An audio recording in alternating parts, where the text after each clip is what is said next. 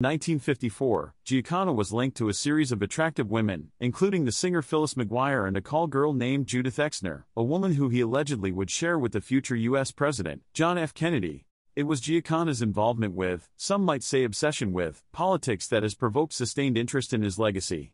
Giancana knew Joseph Kennedy, the former ambassador to Great Britain and the father of the political dynasty that included his son, John F. Kennedy, the war hero, senator and finally president. Joseph Kennedy, who was involved with bootlegging operations during Prohibition, asked Giancana for help in rounding up votes for his son's 1960 presidential campaign. Illinois was critically important in the 1960 campaign, and Giancana's ability to deliver votes in Chicago may well have clinched the presidency for John F. Kennedy. But one of President Kennedy's first steps when he took office was to appoint his brother, Robert Kennedy, Attorney General, and one of Robert's priorities was going after the mob.